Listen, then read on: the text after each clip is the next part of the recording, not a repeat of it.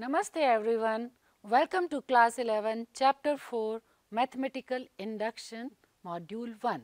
Today we shall cover introduction of deduction and induction method, understanding mathematical induction by illustration and the principle of mathematical induction and few examples. Now, what is mathematical induction? Mathematical induction is nothing but a mathematical tool or a technique to prove mathematical statements.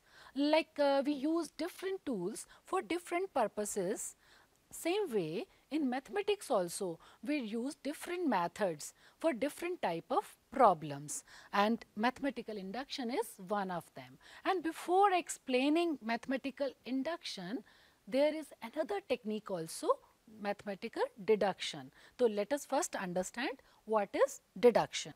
Thus, deduction is a given statement to be proven, often called conjecture or the theorem. Theorem name already know.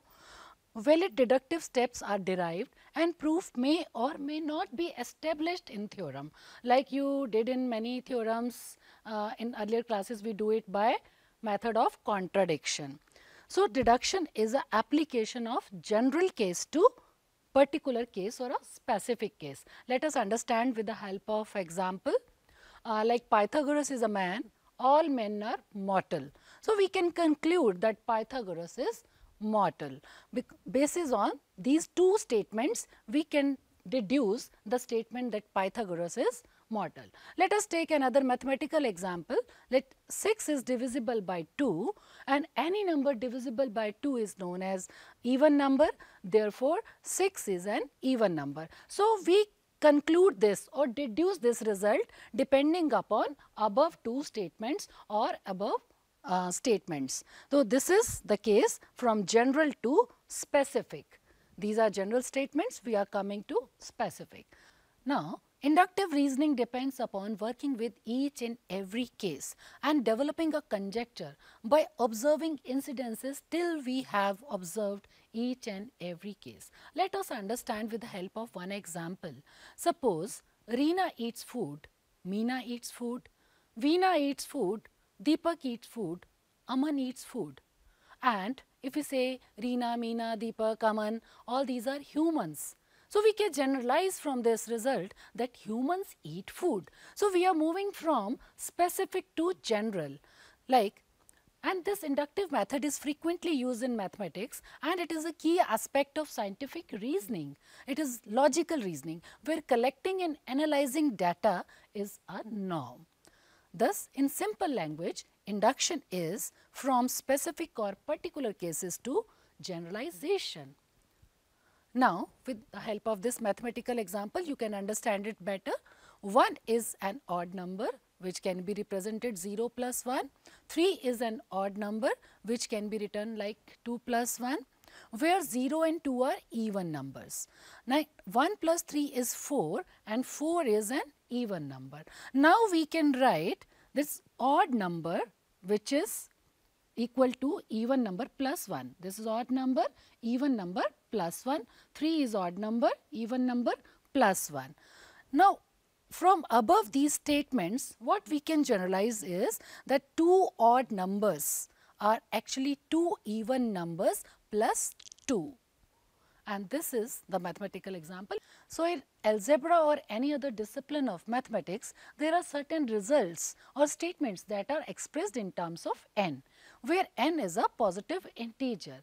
For example, if I ask you to add natural numbers till 50, like 1 plus 2 plus 3 plus 4 till 50, you can do it, though it is a lengthy process, but if I ask you to do it like 1 to 50,000, then you will not be able to do it. If I give you a formula, then it becomes easy for you. Now, formula means that will be expressed in terms of n. There are many formulas. To prove such statements or well-suited principle that is used based on specific technique, and it is known as principle of mathematical induction. And before moving to mathematical induction properly, I would like to take one interesting example, that is dominoes effect. On internet also you must have seen many pictures or gifs or videos where rectangular tiles are placed at some particular distance, and if we push one of the tile, other next tile will fall, that will make the next tile will fall, and likewise all the tiles will keep on falling till end. So let us understand with the help of one video. As you can see in this video, if we have pushed one tile and it is making the other tiles fall, and the all tiles keep on falling, and with the help of this picture you can see here this man is pushing this tile and this tile is making the other tile fall, and so on. You can see. So when we first tile is pushed in the indicated direction, all tiles will fall. To be absolutely sure that tiles will fall, it is sufficient to know. Means suppose we have pushed one tile and we move to other side without noticing whether first tile has fallen or not. If first tile itself has not fallen, how the other tiles will fall? No question of it. So we need to ensure when we push first tile, it should fall. If it falls, then how it impacts the other tiles. So it is sufficient to know that first tile falls. We need to ensure that. The second step is in the event that any tile falls. Any tiles means if we pick any random tile from it and if we find that that tile falls, we need to check whether subsequent or the next tile falls or not. These are two major steps to be taken care of while studying mathematical induction. So this is the underlying principle of mathematical induction, beautifully explained with the help of domino effect. And with this domino effect, in this present scenario of COVID-19, we can easily explain the social distancing with these pictures. Like this is the coronavirus and it has pushed one tile or the people it has attacked and it is spreading like anything. But if we create a distance between these tiles, so that much sufficient distance that if one tile falls, it does not affect the other tile, then these tiles will keep standing, they will not fall. So by following this principle of social distancing, we can help to stop or slow down the spread of coronavirus. Now mathematically, principle of mathematical induction. Formula is a mathematical statement and we use mathematical induction to prove these statements, and the sum of first n natural number is given by this formula. We need to prove this formula. Why we need to prove? You may say that if we put n is equal to 1 means we want to find out sum of first natural number or one natural number. If we substitute n by 10, we can prove it both way by manually doing the sum from 1 to 10, and by substituting in the formula we can easily prove it. But we cannot prove it for bigger terms. If I substitute it for 50,000, I can find out the value by this formula, but manually if I want to do it, it is very difficult. Still if I do it, but I want to prove it for further bigger number, this is difficult. So we need some tool or technique that helps us to prove these formula, and that is nothing but mathematical induction. So principle of mathematical induction, we need to follow these steps. First we need to give the name to the statement. There is a given statement Pn involving the natural number n, where n represents a natural number. The first step is the statement is true for n is equal to 1. We need to prove that it is that I have told you in the case of tiles, domino tiles, that first tile need to be pushed and it should fall. Then only we can move further. The same here for any formula, we need to prove it for 1. This is the basic step. Next step is if the statement is true for we have assumed that it is true for P1, we have proved it.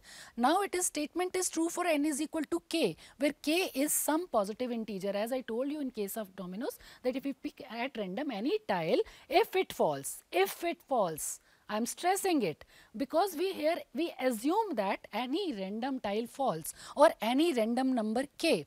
The formula is true for any random number k, then we need to prove that its successive number, that is k plus 1, it is true for n is equal to k plus 1 also. And if it is true for k plus 1, then we can say that formula is valid, or truth of pk implies the truth of k plus 1.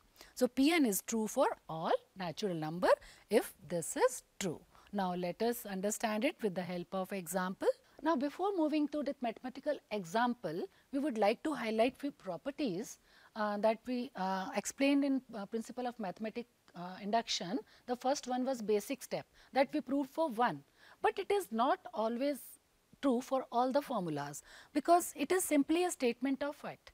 There may be the situations when statement is true for n greater than equal to 4. What do we mean by greater than equal to 4? Here first step is not n is equal to 1. Here we will be taking first step as n is equal to 4 instead of 1. So, we will write P4. The first step we will prove as P4 should be true. Now, the second property, that was our inductive property, it is a conditional property. It does not assert that given statement is true for n is equal to k, because here we assume that. Here we assume if at any random number taken from that series of formula is true for k, then only we move further to prove that it is true for n is equal to k plus 1.